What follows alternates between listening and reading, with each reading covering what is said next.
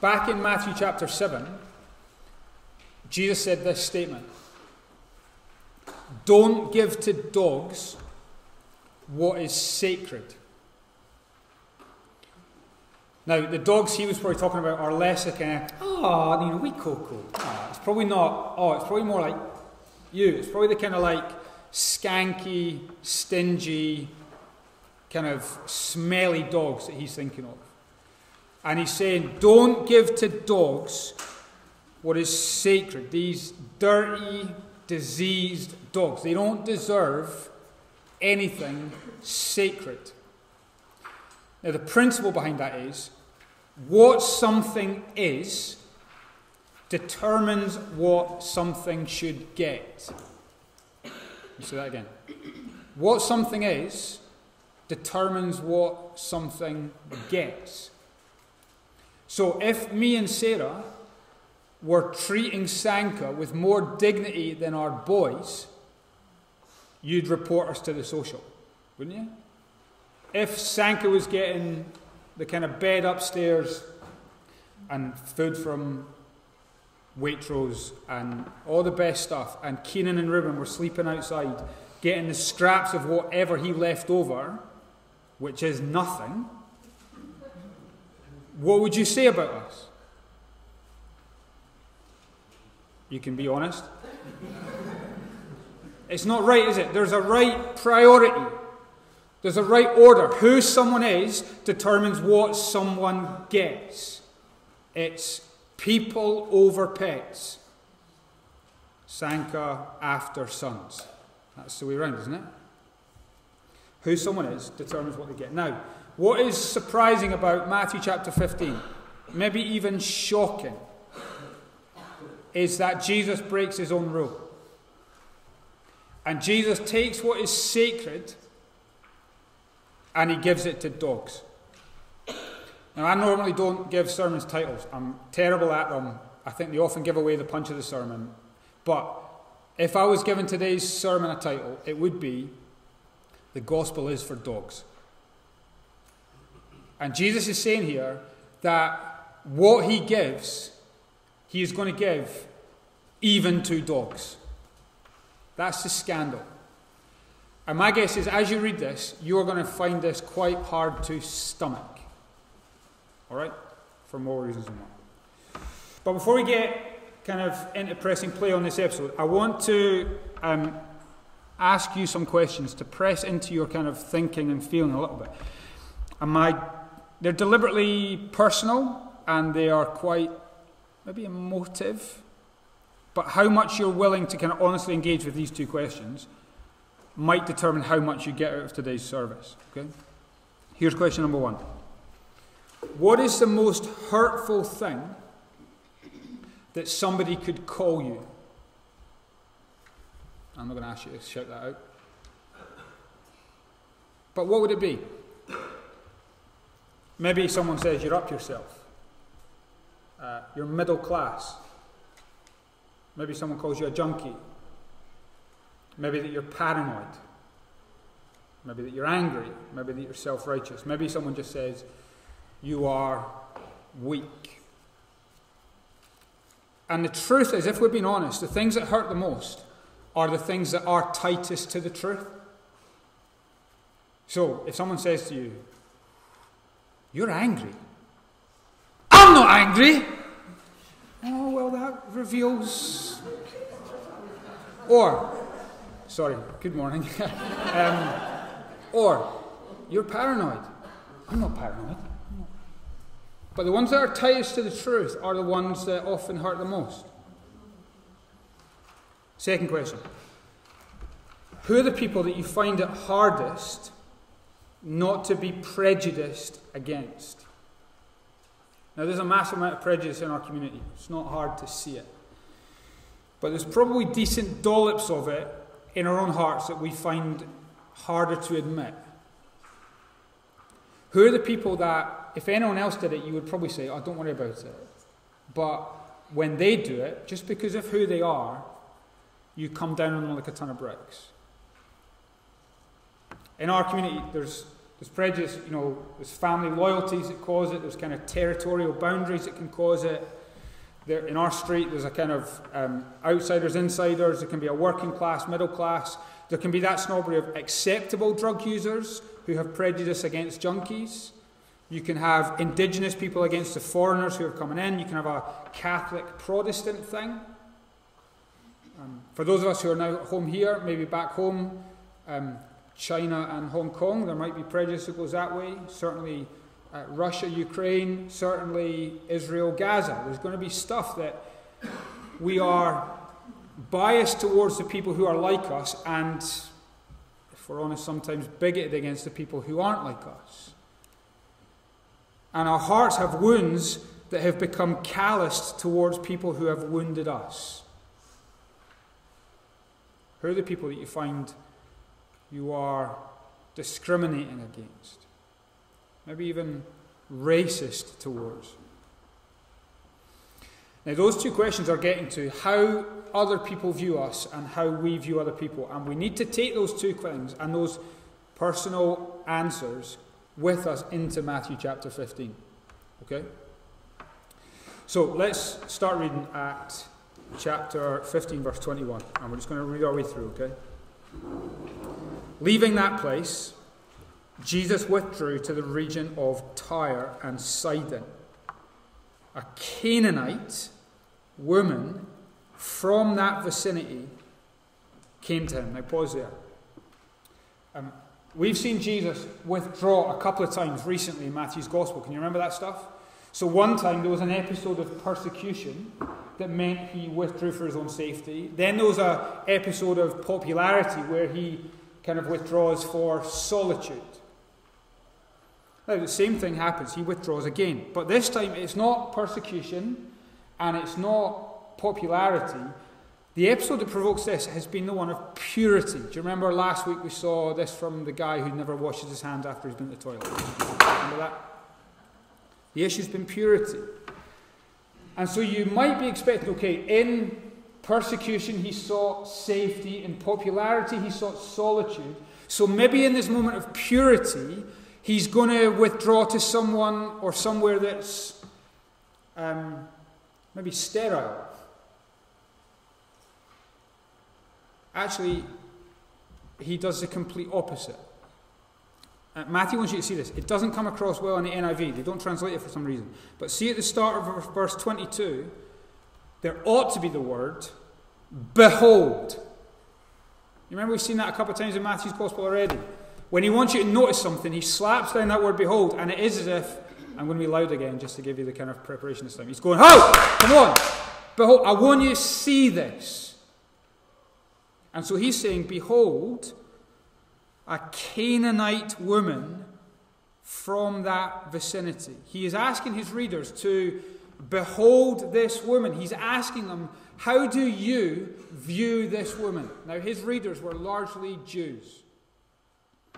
And for a Jew reading this, Tyre and Sidon were dirty places.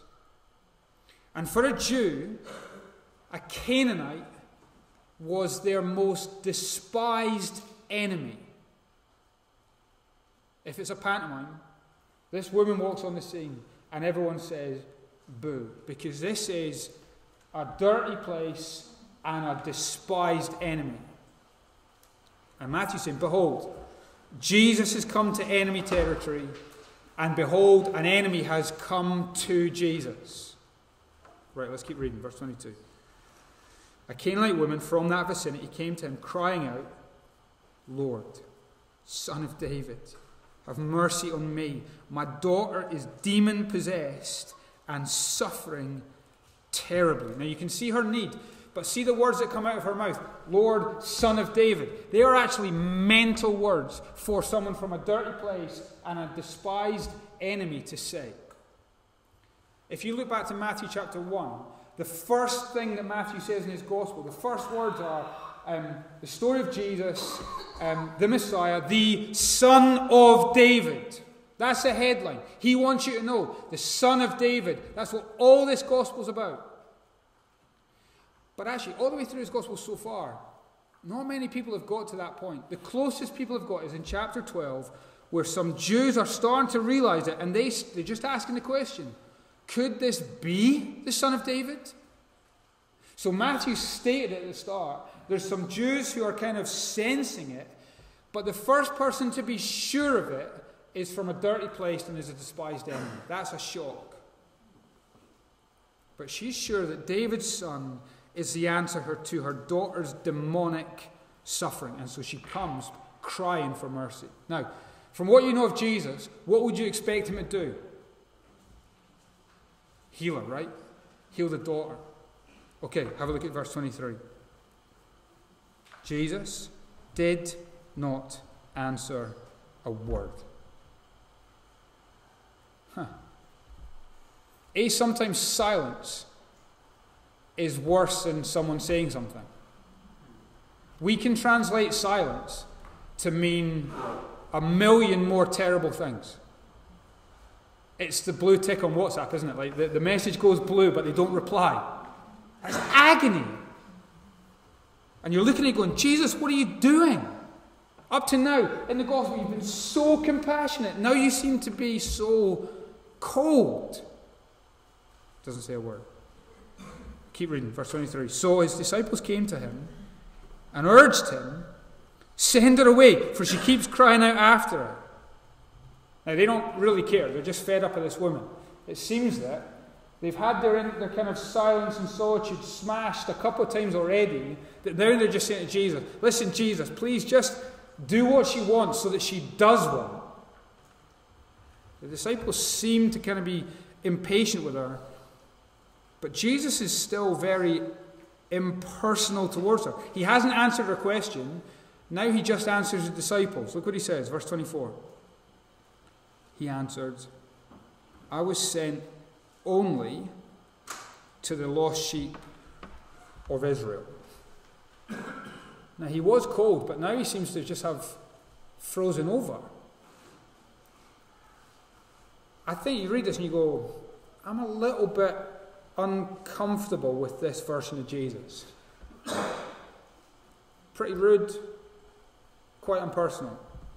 He doesn't even do what his disciples have suggested by healing her just to get rid of her.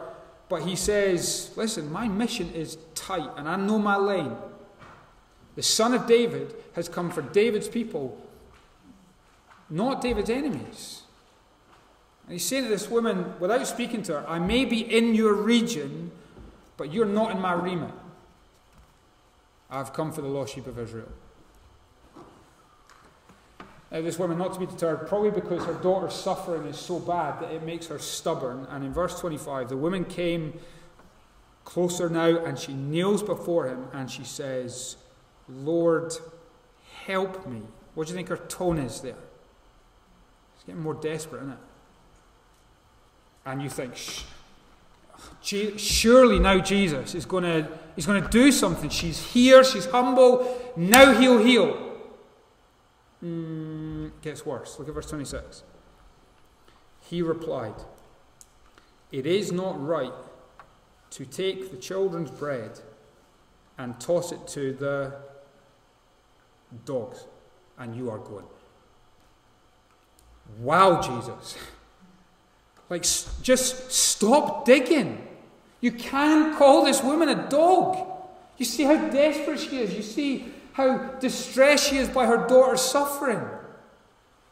But Jesus is saying, who she is determines what she gets.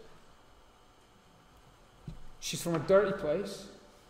She's a despised enemy. She is a dog.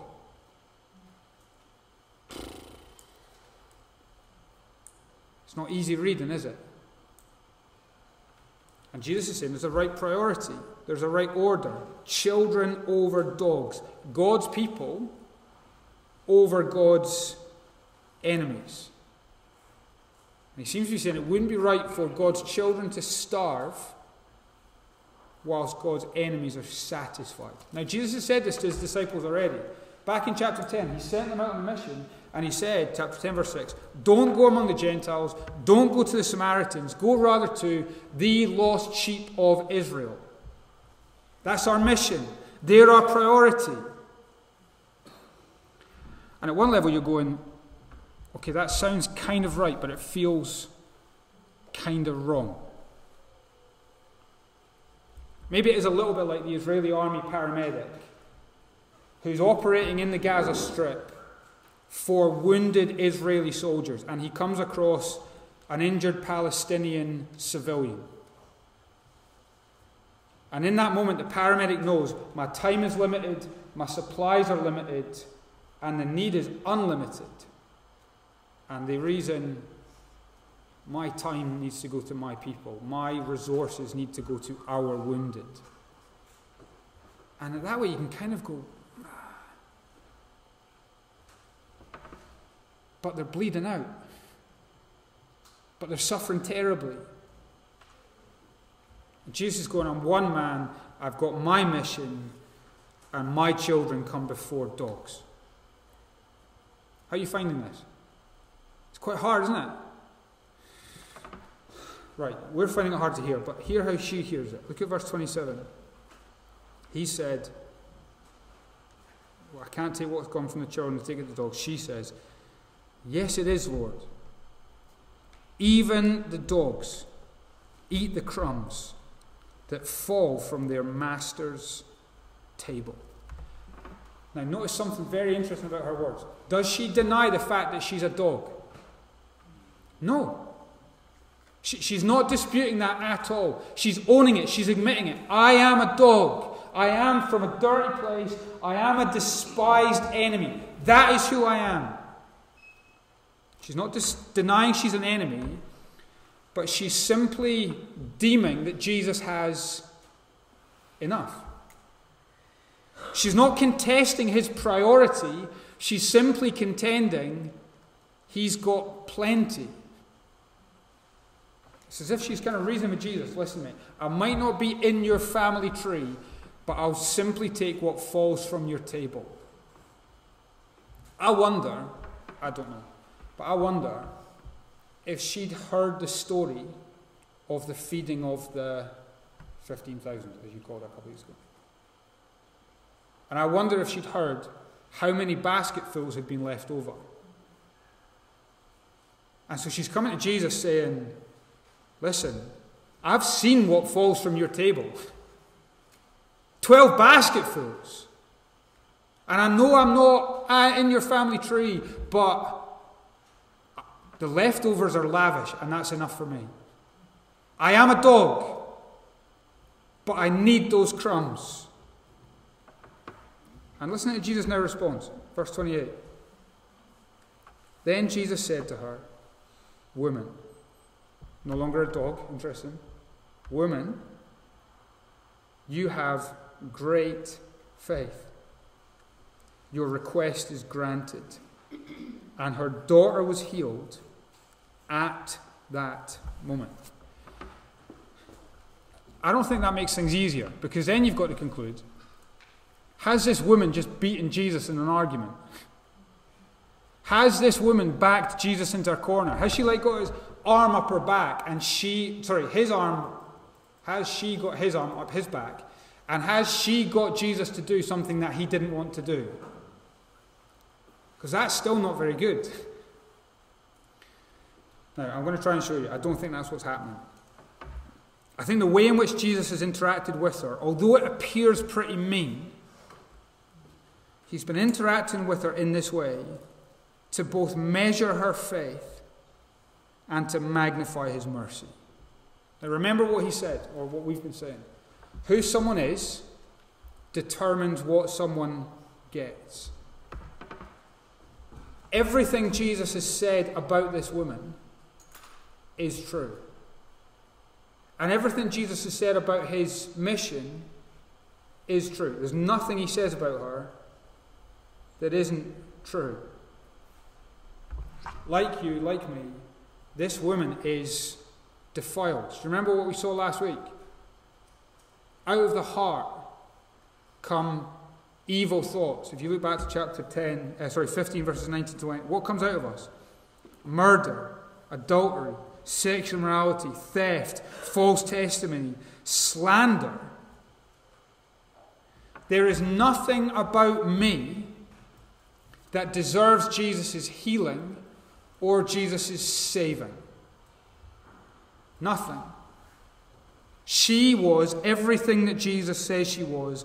I am everything that Jesus says I am. Now that hurts, but that's true. I am dirty. I am a dog. I am an enemy. When I cry out to Jesus, I deserve him to give me the silent treatment.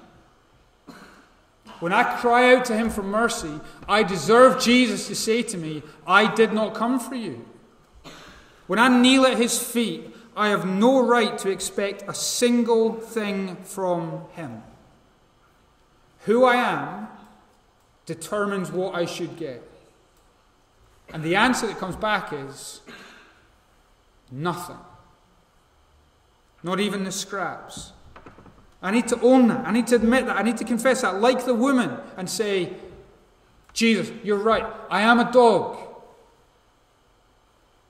But isn't it interesting? It's when she says that Jesus says, you have great faith. Jesus says that the greatness of faith is that it doesn't make its plea based on me, but it makes its plea based on his mercy. Jesus says that the greatness of faith is measured by how unworthy it knows it is.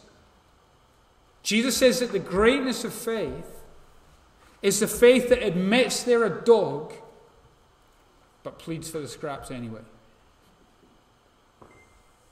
The woman didn't get healed through Jesus making a mistake. Everything Jesus does in this dialogue is deliberately done to magnify his mercy. Why did he come to her region? So that she could come to him with this request. Why does he stay silent? He stays silent to intensify the division so that he can dramatize this moment of inclusion. Why does he make a big thing about the gap between them? So that he can make an even bigger thing about him bridging that gap. Why does he underline what she deserves? So that he can highlight how much he gives her what she doesn't deserve. Do you see the point? He allows the drama to build in the story so that he can tell an even better story. His mercy is massive. And the crumbs of his mercy fall from his table, even to dogs.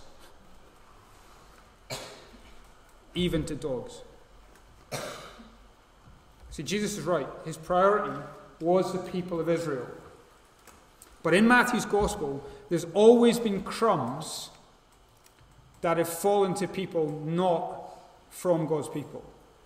If you were to read Matthew 1 again, right, you get that family tree of Jesus. And most of the people in the family tree are Jews. But at points, crumbs fall to people who are not. Tamar, Ruth, Rahab. Most of the miracles Jesus does in Matthew's Gospel are for Jewish people in Jewish areas. But at times, the crumbs fall to people who are not. Like the centurion in chapter 8. Jesus sends his disciples out, and he gives them a command, go to the lost sheep of Israel. But in chapter 10, verse 18, he does say that eventually the crumbs will fall even to Gentiles. And in Matthew 28, Jesus will say, all authority has been given to me. Go and make disciples of all nations. The crumbs will fall even to dogs. See, the woman hasn't got something from Jesus by backing him into a corner. Jesus came to her region to deliberately drop crumbs at her feet. To demonstrate that despite who we are, Jesus gives us what we don't deserve. you could write over the cross, the gospel is for dogs. It's interesting that Jesus says, it's not right for me to take what's for kids and throw it to dogs. But I think if we're honest, the thing that we ought to say is not right is, it's not right for the Son of God to give his life for dogs. Don't take what is sacred and toss it to the dogs. And yet God the Son gave his life for dogs. He breaks his own rule to magnify the massiveness of his mercy. We get crumbs. But the crumbs of God's mercy is the cross of the Messiah. Even the leftovers are lavish. I might be a dog. I'll just take the crumbs. And I think what this is telling us is we have such a distorted view of what it means to approach God. We have such a distorted view of what it means to come to a place like this. And our culture would tell us, come to God with your excuses. Or pardon my sin because this, that, and this. Or we come to God as a victim and say, God, all this is in my past. I just need you to overlook everything else. Or we come to God with a mask and we try and say, look, God, I've tried to get my life together. And God is saying to us the whole time, all you need to do is be honest about who you truly are. And he says, admit who you truly are and plead my mercy anyway. Because he gives his life even for dogs. Now, what happens next in the Gospel of Matthew, having seen that the Gospel's for dogs, begins to feel a little bit like deja vu. Okay? I'm going to read it to us. And if you've been tracking us through Matthew, you're going to go, have we not heard that before? So, have a look at the first bit, verse 29. Jesus left there and went along the Sea of Galilee. Then he went up a mountainside and sat down. Great crowds came to him, bringing the lame, the blind, the crippled, the mute, and many others, and laid them at his feet. He healed them. The people were amazed when they saw the mute speaking, the crippled made well, the lame walking, the blind seeing, and they praised the God of Israel. That sound familiar? See, if you look back in your Bible, so chapter 14, verse 34, 35, and 36. It's almost a perfect retweet. What happened there happens again. Do you know what the only difference is? What happens back in chapter 14 was to Jewish people in Jewish territory. What happens here in chapter 15 is to non-Jewish people in non-Jewish territory. So, in chapter 14, he is doing it for the lost sheep of Israel. In chapter 15, he is doing it for dirty dogs. Now, read on the next bit. Chapter 15, verse 32. And again, see if it sounds familiar. Jesus called his disciples to him and said, I have compassion for these people. They've already been with me 3 days and have nothing to eat. I don't want them to send them away hungry, or they may collapse on the way. His disciple answered, where can we get enough bread in this remote place to feed such a crowd?